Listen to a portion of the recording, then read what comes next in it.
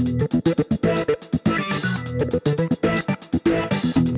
this is Alan with MrSpreadsheets.com, and there's more than one way to remove duplicates from a list.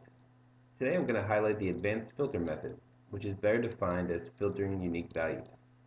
Excel Help describes the method of how the unique values from a selected range are copied to a new location while the original data is unaffected. First, we'll go ahead and select the range of cells that we want to filter.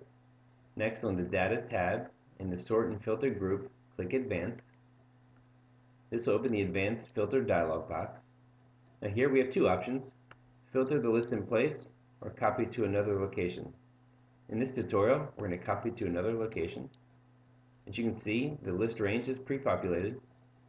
Now we'll select the Copy To location. Don't forget to click Unique Records Only and OK. And there you have it, a list containing unique values only. Again, I'm Alan with MrSpreadsheets.com. Good luck using Excel's advanced filter tool, and let me know how it goes in the comments below.